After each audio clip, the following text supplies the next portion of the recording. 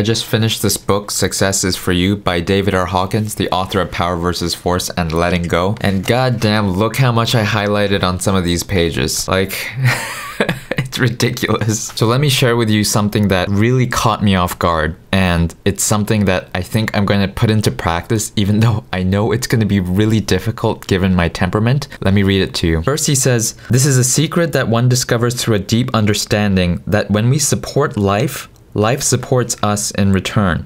It is a truism that we can only arrive through observation and experience. The simple practice that leads to awareness and that anyone is interested in becoming truly successful on a daily basis can do is this.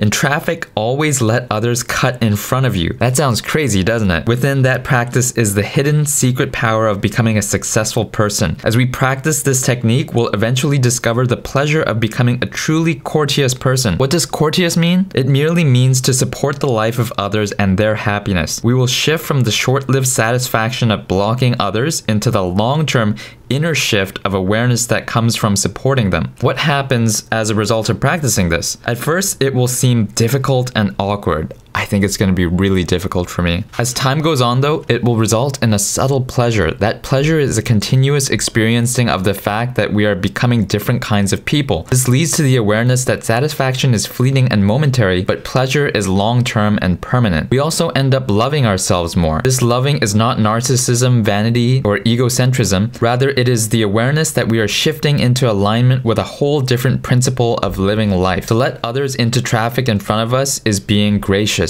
Gracious means that we have more than enough for ourselves and now have some to give to others. Anybody can be rude and step on the accelerator. That takes nothing at all. That's the common person's avenue to failure because they are operating on the level of win-lose. We bring into our lives the very thing we support in the world. If we support win-lose, then we are supporting lose, are we not? If we let others into traffic, we experience ourselves as magnanimous. We notice that others wave to us in thanks. Our lives become one with gratitude and win-win because those are the principles by which we stand and live. Of course, it's not like every person who cuts you off is gonna wave their hand in thanks. Very few of them will probably, if any. At least that's my guess. Although I have let people in and they have waved in thanks when they were trying to cut in and I let them in. So it does happen. And he said the next easy practice that has profound repercussions throughout our entire inner nature is feed the wild birds. Yes, it is as simple as that. So I listened to Dr. Hawkins and actually bought a bag of bird food. So it's gonna be delivered tomorrow and I'll be spreading it outside every morning. There aren't any pigeons in my area, thank goodness. So it'll be a lot of wild birds other than pigeons like black-capped chickadees and blue jays and cardinals. He also said the next practice is to always be growing something in the office, apartment, home, or garden. The process of becoming successful is one of becoming sensitive, observant, and aware. The reason most people are not successful is because they literally can't see. And he talks about an example where in a business there are so many glaring deficiencies and you ask, how could they be so unaware? How could they not know why their business is not doing so well? It's because the evidence is so glaringly obvious. The exercises I have described in this chapter allow us to progressively open our eyes so that we can see the answers to many dilemmas that seemed unsolvable before in our lives. We will discover that the answers to all the questions already exist. The solutions to all the problems the world faces are already in existence and are merely awaiting recognition. And I'll end with the final section of the book. The capacity for success resides within everyone. Any of us can make others feel good about themselves. In so doing, we begin to feel good about ourselves. This begins to rub off and changes our compass in an increasingly positive direction in which success is merely the automatic byproduct of what we ourselves have become. Success is like happiness. We'll find we cannot obtain happiness by striving to be happy. Happiness is the automatic consequence of living in a certain way, being with ourselves in a certain way, and having a certain awareness. One of the biggest secrets of success is that we cannot achieve it by striving for it. Success, like happiness, is the automatic consequence of who we are and what we have become and our inner attitudes. When we have become a certain kind of person, success is so automatic that we haven't the slightest interest in it. It's like the air. We absolutely take it for granted. We don't worry about having enough air, do we? A sufficiency of air is a given. It's a presumption. It's an of course. It is the same thing thing with success, which is why it is for you. Success is for you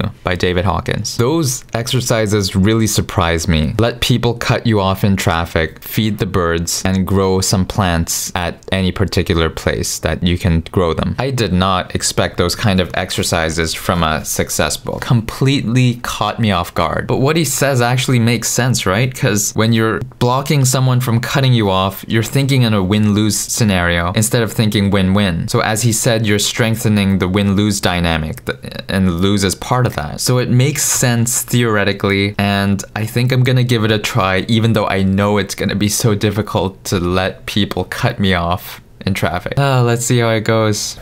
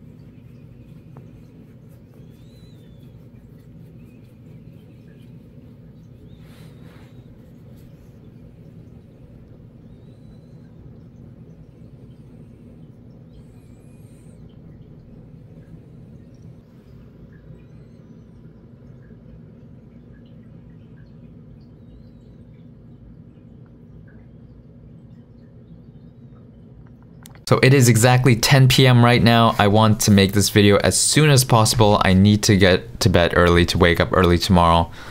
1% better every day, baby.